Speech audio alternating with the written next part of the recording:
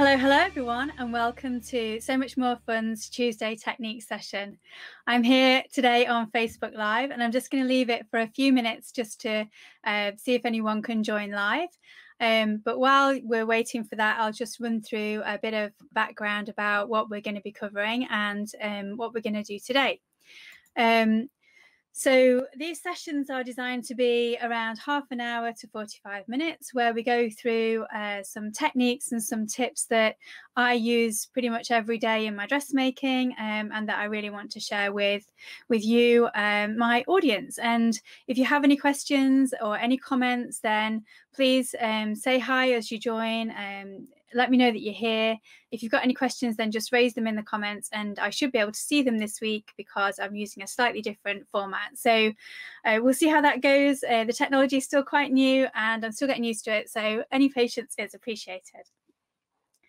I'm going to record these sessions as well, so if you are not able to watch this live, then you'll be able to see it in the replay. It'll be posted on the Facebook page, and it will also be posted into the website. So I've been creating blog posts with these recordings on so that you can see them there, and feel free to leave any comments if you're watching in the replay. Thanks to Paola of Me Magenta, who left me loads of comments from last week. Thank you so much. Sorry you couldn't make it live, but hopefully you'll be able to make it today.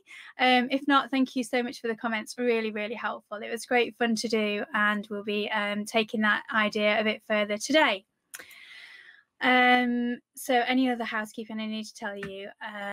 Yeah, so no templates or anything today, but just to let you know that I will be showing you some patterns, and we'll be tracing some things off. And if you get any kind of ahas from these sessions, even in the replay, then please do let me know, and then I can post those. So we had quite a few of those last week, different things that different people had seen in the video, different points that maybe people hadn't realized, even people who've been making clothes and stuff for a while. So yeah, great to see. So I love reading those, so please do send them to me. You can either email me or you can direct message me, whatever works best for you. So just a reminder of the program that's coming up over the next few weeks. So I'm just going to share my screen with you. So I'm planning to do these on a Tuesday, and try and keep these going for as long as you find them useful. And so this is the program that we've currently got outlined. So today we're covering tracing off patterns, why to do it, and some top tips on how. And then this will lead nicely into next week's session, where we're going to actually just talk a bit more about using multi-size patterns and how you can combine different sizes. Because I think sometimes people aren't aware that if you are a different size at the top and a different size at the bottom, then the beauty of dressmaking is that you don't have to use a single size. So we're going to go through how you can use different sizes on your patterns. And then leading into December, we're going to talk about what a toile is and why you would need one, and then start to look at some common pattern adjustments, lengthening and shortening, and then some basic shoulder adjustments. So you can see this on the website, and it's just in the blog area. Look for the Tuesday Techniques on Facebook, and you'll see the whole program there. And if you want a link to that, then just let me know. Okay, so for today's session then, what are we going to cover? Well, I wanted to talk about tracing off patterns. So I use lots of sewing patterns. I use all different variety of sewing patterns. And one of the things that I didn't realize when I first started using them was that if you cut them out and you kind of pick a particular size, then if you want to reuse that, or you want to make any modifications or change it, or just even practice with different variations of the pattern, then it makes it quite difficult. And so when I started pattern drafting, I realized that actually you can get pattern paper that allows you to trace off these patterns. And what that means is you can keep the original kind of reasonably intact, and then keep reusing it. And what I have found is that as I start to make pattern adjustments, particularly for fit, sometimes when I'm cutting the pattern up and I'm kind of doing different things with it, a previous version might have fitted actually better, and I'll sometimes want to go back to previous versions. So I do sometimes end up tracing a pattern off 2 or 3 times if I'm just trying different things and trying different fit adjustments. And so it can be really useful for that. So I mostly use it with printed patterns, either the patterns that you buy in the envelopes like we saw last time. So I have one of those examples here to show you. So something like this. We're going to go through this one today. I'm going to show you some details of the pattern, and this is I happen to be making this one at the moment, so I just grabbed it because this is one that I'm doing, which is quite relevant. The other time that you would need to use it is some of the magazines that you get often have patterns or downloads kind of within them. So I think Burda Style is one of those kind of magazines where you kind of get the patterns built in. I like to show you different things. So as a different book this week, I'm going to show you Gertie Sews Vintage. So this is a really lovely book. Gertie's patterns are really nice. And in this book, she's put the patterns onto sheets that go into the back of the book. So they're in here, but the patterns are printed onto both sides of the paper. So if you do ever get this book, then don't start cutting them out, because actually the patterns are printed on both sides. So you would need to trace these off if you were using this kind of pattern book. So that's the reason why you would tend to use sewing patterns. Tend to trace them off, and so I just wanted to kind of give you some background as to when you would do it. Now, if you're using a PDF pattern, then you don't necessarily need to do that, because the joy of a PDF is if you're printing them at home, then you can print it as many times as you like. But if you decide to use a printing company like a copy shop, then again, you may still want to trace those off so that you can keep your original and then keep making your adjustments just on your copies, not on your original one. Okay, so let's get into some details then. So what equipment do you need for tracing off patterns? Well, the first thing that you're going to need for the method that I'm going to use today is a pinwheel, and I have a pinwheel here. So this is what a pinwheel looks like, and you get different variations of these wheels. So you can get a tracing wheel, which is more a kind of soft edge, like a metal edge, but it's not got the spikes on. But I found this type with the little pointy spikes on it to be the most effective when I'm tracing patterns.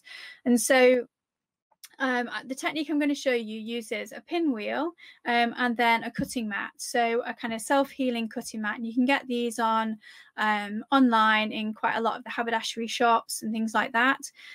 So I have quite a large cutting mat. I've got I think it's an A1 size cutting mat here that I'm going to be using today, and you can get them down to like really small sizes, but you want something probably, I'd say maybe an A3 or an A2 size is really useful, because it's kind of it'll cover about half of your table. So you'll also need a pencil and a ruler. So we're going to transfer some of the pattern markings. So I'm going to use my quilter's ruler, but you can use any ruler, and then a pencil. Now, when I was at college or doing my drafting, we used to get told off if we used anything other than a 2H pencil, because it's really fine. I'm going to be using an HB lead today, so you can see it on the camera hopefully. But generally you want quite a fine pencil, because you want to get quite a neat line when you're doing your tracing or doing your markings. So that's just a tip there for you'll need a pencil. You'll also need some kind of pattern weights, something to hold the pattern paper on top of your tracing paper. And so I've got some pattern weights here, and I just made these these are washers that I got from a haberdashery, from a hardware store, and they're not very expensive. They're just metal with a little hole in, and I got square ones. You can get them in all different sizes and shapes and things, but they're quite heavy. And then I used a tip that I saw on Tilly where she just painted hers with nail varnish, and so I've just done a few different designs in nail varnish in the colours that I like, so you can make them your own and have fun with that. So we're using pattern weights today as well. You'll need some paper scissors, and I think, and then your pattern, obviously. So, and you'll also need some pattern paper, so you can trace off onto any kind of paper, but I think the easiest way, the easiest paper to use for patterns tends to be around about a weight of about 50 grams per square meter, or GSM. So that kind of weight of pattern paper means that if you didn't have a tracing wheel and you wanted to actually trace and see through, you can just about see through that paper if you have to trace it like old school style. So about that weight is good. So the thinner the better, really, I guess, but trying to keep it durable. So there are lots of different places you can get pattern paper from, and you can buy it. So I use a lot of it, so I buy it by the roll. So this was, I think, I can't remember how big this roll was, but this is a dot and cross paper. And I got this from, I think I got this from William G. And you can get it on Amazon, you can get it at Sew Essential, you can get it on eBay, or you can just Google sewing pattern paper, and you can buy it sometimes by the meter, which means it will come like just a full sheet folded over, or you can buy it on the roll, and obviously the more you buy, the cheaper it's going to be, depending on how much you're going to use. But you don't have to buy special paper. So if you've got stuff lying around, or you want to stick bits of A4 together, then that will still work. Or stick bits of newspaper together. It doesn't really matter what paper you're using. Just try and, use something to hand. So a friend actually gave me some an old flip chart pad. And actually this is great for anything that's kind of the size of a top. So any patterns that you're doing that are tops or skirts, probably a little bit small for long dresses. But again, you can stick two pieces together. She wasn't using it. So I snaffled it because I like big bits of paper. I get through quite a lot of paper. And so that's what I'm going to be using today, just a sheet of that, because it's easy to see and I can get it on the screen. So don't feel like you've got to spend a lot of money on paper. Look for bargains, and look for things around the house that you can reuse, because that's going to make it more cost effective. Okay, so what I'm going to do before we start tracing the pattern off is I thought it might be useful to just have a look at a couple of pattern pieces, just to see. I want to just go through some of the jargon and some of the explanation of the information that you're going to need on the pattern pieces and why it's there. So we'll just do that. And to do that, I'm just going to switch to my overhead camera. So I'm just going to move some of these bits out of the way. So we're going to start with some pieces from this pattern, and the reason that we're going to use this pattern is because it's got a top on here where I can show you some of the details. It's also got a skirt that's got some additional notation and information on there, and so that's why we're going to use this one. And I'm actually going to be using the sleeve pattern, which is there's like a little cap sleeve on this top as well. So we're just going to have a look, start by looking at that. So let me just change my camera.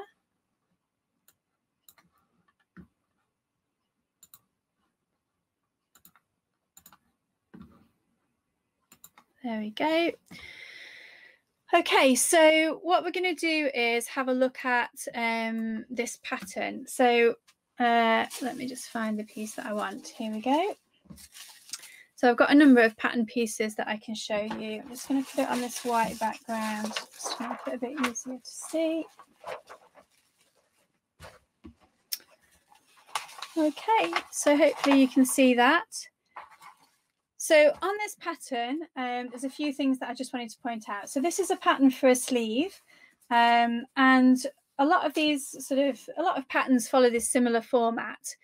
Now on this pattern, what we'll see is some useful information. So the first thing is we can see the brand of the pattern. So similar to what we see on the pattern envelope that we went through last time. So the pattern brand and the pattern number are shown here on the outside of the envelope, and then they're repeated on each of the pattern pieces. So that's just helpful for us to see, if we've got lots of pieces out, which I have now on my desk, then I can make sure they all go back in the right place when I want to put them away. The next thing that you're going to see is what sizes it covers. So in this case, it's covering sizes 10 to 18. Each pattern piece has a unique number for that pattern. It then has a description of what the pattern piece is for. So this is the sleeve for the style A and the style D. And again, if I refer you back to the pattern picture, you'll notice that the style is shown in a kind of with a little letter, if you can see that on the picture.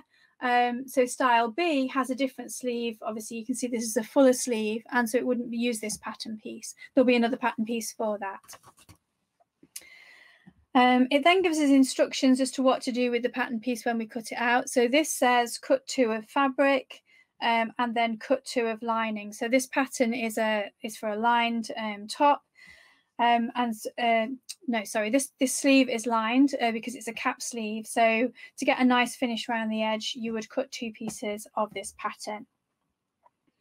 Okay, so some other markings that are really important. So on quite a lot of pattern pieces, you'll see this line with an arrow at the top and the bottom.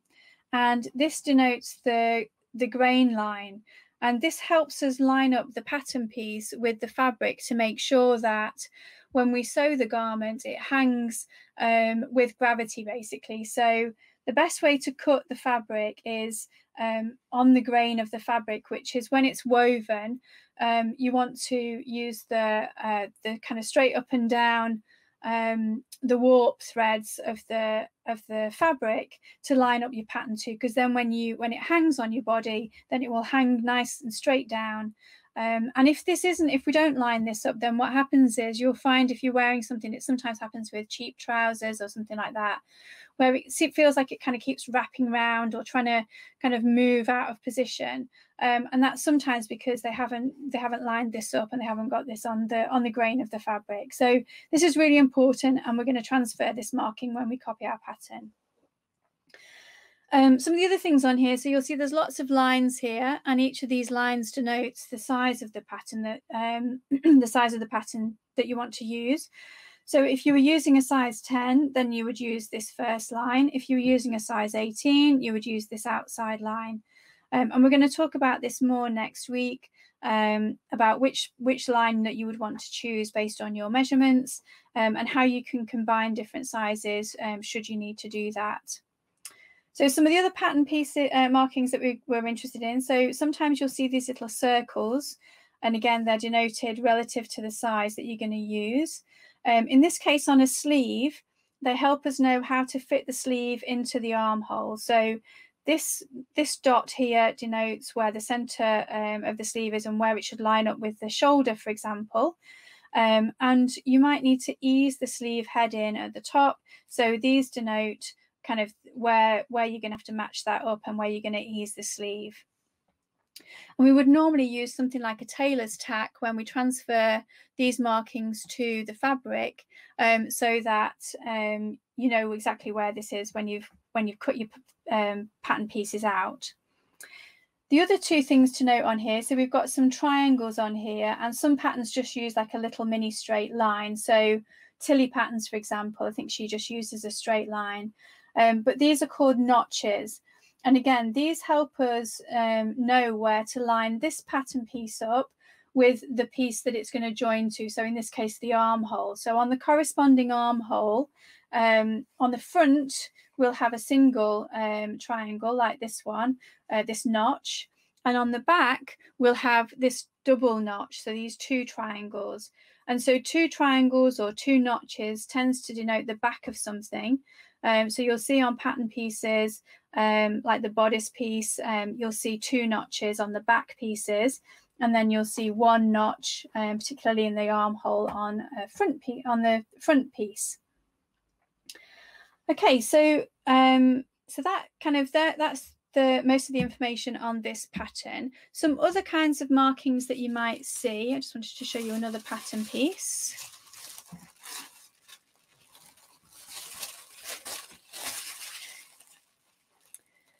So this is the pattern for the skirt that goes with this, and on this pattern piece, what you've got is a different kind of marking. So you'll see here these lines. Let's move my little weights out of the way. You'll see here these lines which denote where you're going to sew a dart. This is quite common notation as well. So you'll often see kind of where dart lines are, and in this case, it's kind of subtly moving the dart depending on the size that you're going to make. So you're going to want to look for the dart lines for where you're going to make, for the size that you want to make. Some things you'll also see are sometimes, so this one is saying that it's 3/8 of an inch seam allowance just at the waistline, whereas the rest of the pattern will be 5/8. So you often see this kind of notation at the top of the pattern, or sometimes at the hem, where the hem seam allowance or the hem allowance is bigger or different to the standard seam allowance for the rest of the pattern. So that, again, that's something to be aware of. So again, on this pattern, we've got the brand, the number of the pattern, the sizes that are available. This pattern piece is number 13, and this is the skirt front for view E, and you're going to cut 1 on the fold. So again, this arrow here on the straight line, which denotes the center front, it actually says here place on, or center fold, or place on fold. And again, this is quite common where you see this sort of C-shaped arrow. I don't know if you can see all of that, sorry. So you sort of see this C-shaped arrow, and that means that you're going to put this pattern piece onto the fold of the fabric. So in other words, it's going to create a sort of mirror image when you then open that out. Some other things that you might see on the pattern are finished garment measurements. So we talked a little bit about this last time. Sometimes they're on the outside of the pattern, but sometimes they're written onto the pattern piece. And so here we've got the hip measurement for each of the sizes. And this will generally include any ease. And there's actually a note here that says the total ease above the body measurements is approximately 2.5 inches or 6.3 centimeters. And so this can be quite useful to know if you like things that are a bit looser, or if you want things a bit tighter, then this will tell you the details of that. And another thing that you might see on some patterns where they're designed for to have kind of petite adjustments or lengthen and shorten lines, you'll sometimes see this denoted. So a double line across the pattern like this usually means this is a place where they recommend that you lengthen or shorten the pattern. And we'll talk about this in the pattern adjustments that are coming up.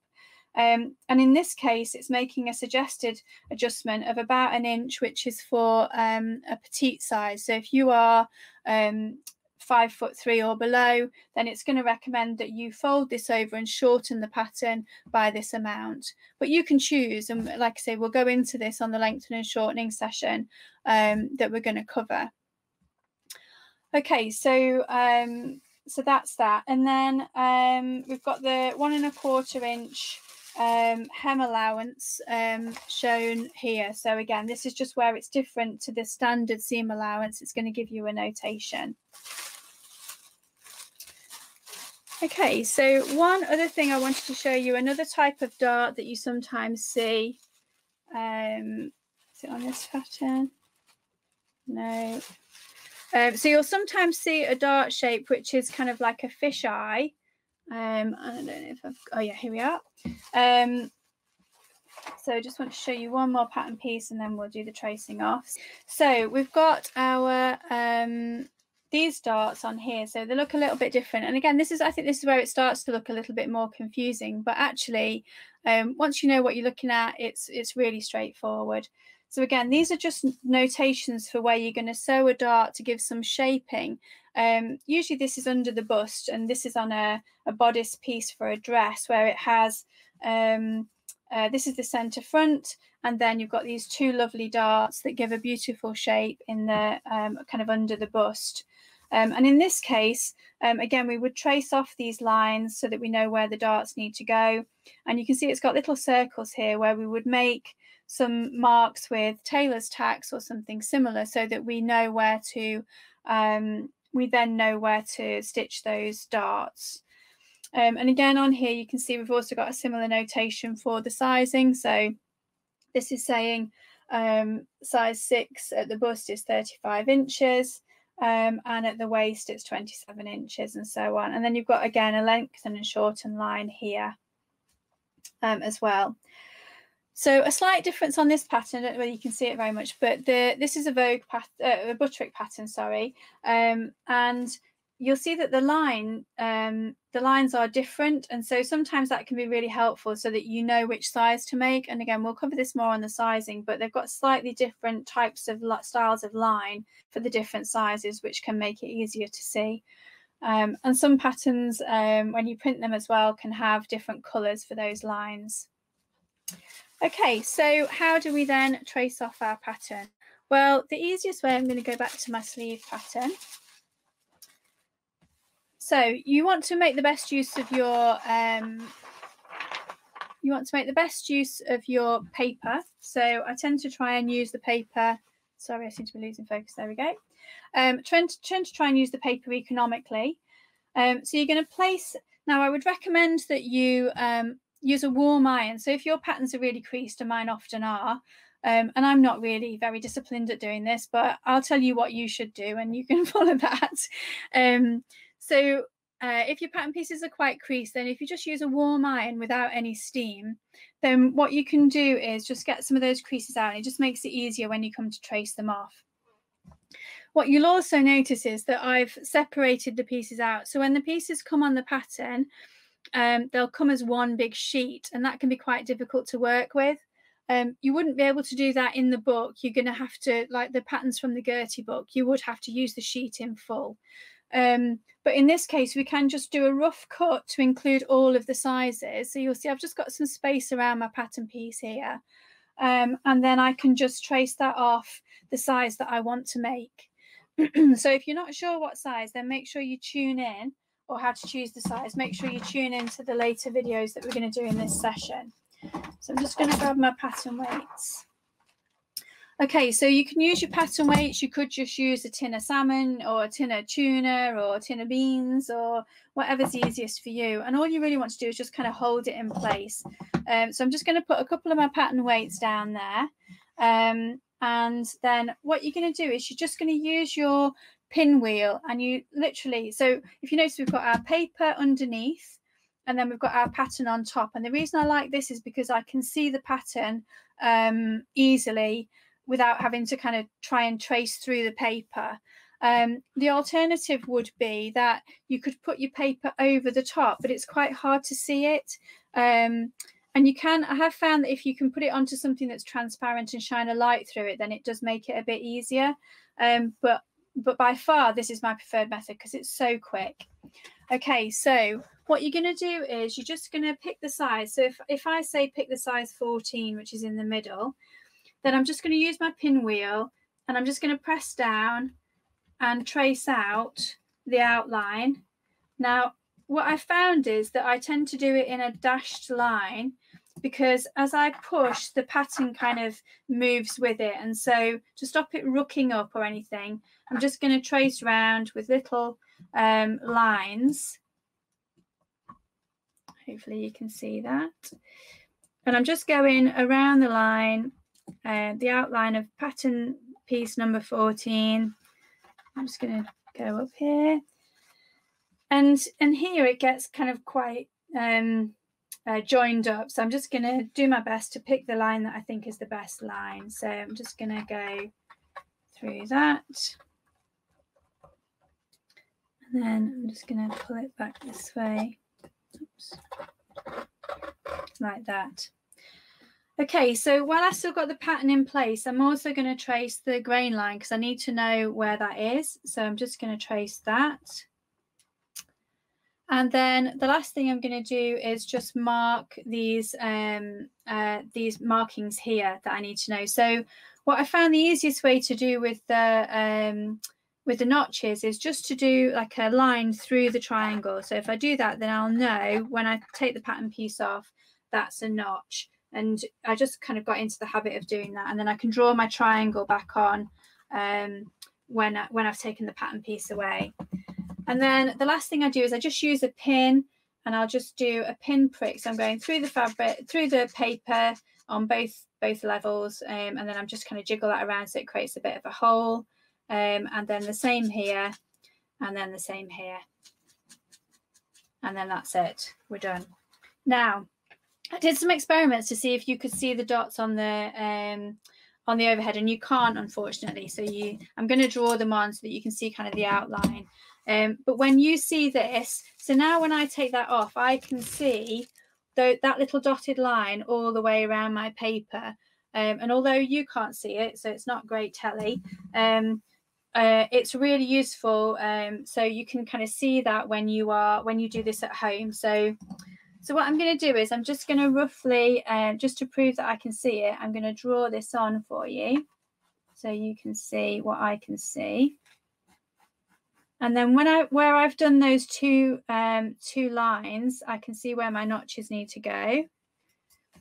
you would do this neater than me. I just want to kind of quickly show you.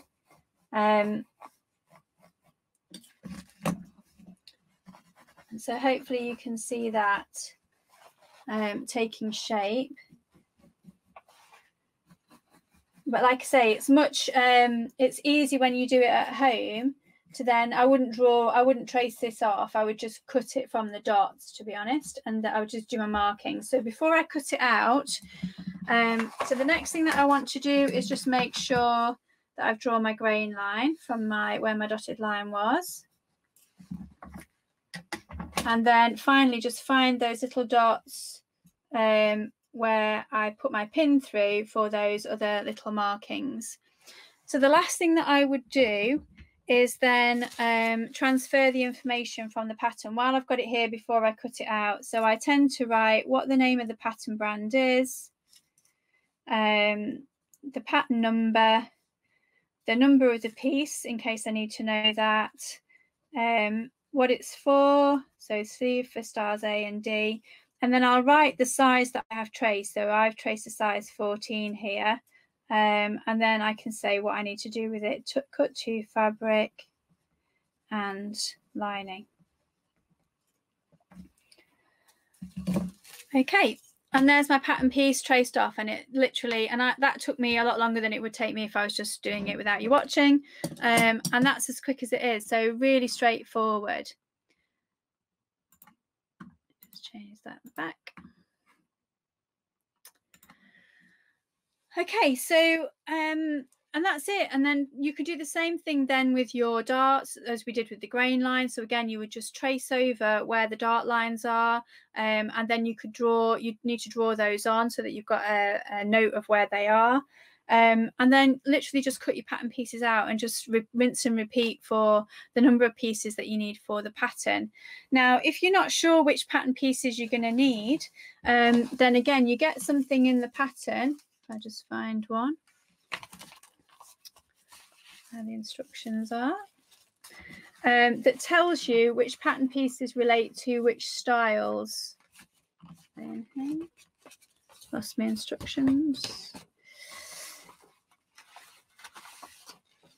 Right. Yeah, so on here it will tell you for a given style which pattern pieces you're going to need. So you can look in the instructions and it will tell you that information. Okay, so so make sure you use this kind of starting piece in the pattern instructions to tell you which pattern pieces, and then those pattern numbers, so the numbers that are on here on these pattern pieces, they're the numbers that we saw similar to on this pattern piece here. So those big numbers like number 7 here, that's what that corresponds to. And so that's how you can work out which pattern pieces you're going to need for the style that you are going to make. Okay, so that's everything that I had for you today. Nice and simple. So go and give it a go. If you've got patterns that you want to use and you're kind of itching to get started, and then what we're going to do is, if you've got a pattern that you can use for the upcoming sessions, then as we start to go through some of those details and some of those adjustments, then you can be making them in a real example as I've been doing it on the screen.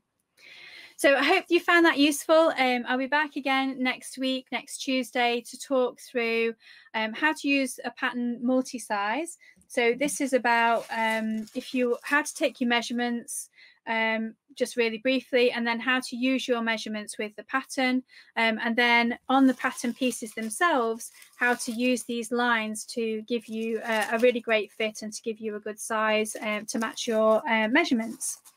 So I look forward to seeing you then. If you've got any feedback or any comments or any questions, then please send them through. Stick them in the Facebook group or on the Facebook page, or go to the website and post them in the comments. So until next time, bye for now.